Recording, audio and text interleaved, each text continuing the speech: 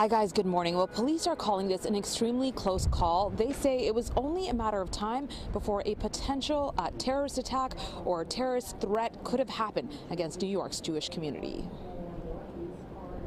Early Saturday morning, MTA police officers tipped off by the NYPD and FBI noticed two men wanted in connection with threats to the Jewish community at Penn Station.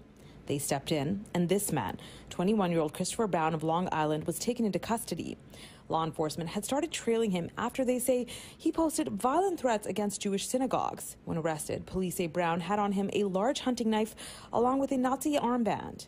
His partner, 22-year-old Matthew Marer, was also taken into custody. Police found an illegal Glock handgun with a 30-round magazine in an Upper West Side apartment. One of them had a Nazi armband, and also there was a gun and 30 bullets. So it was a real threat.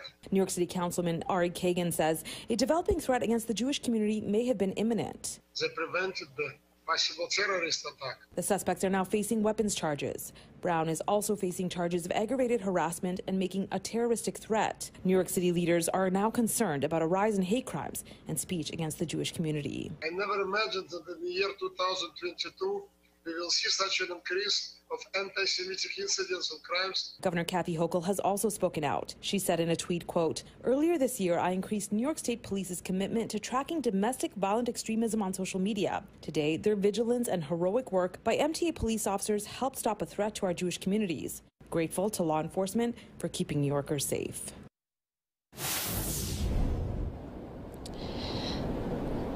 So a joint investigation by several levels of law enforcement is now ongoing. Meantime, police officers are also stationed outside certain local synagogues, and police say that's being done out of an abundance of caution. For now, though, we are live outside Penn Station. I'll send it back to you guys. Yeah, police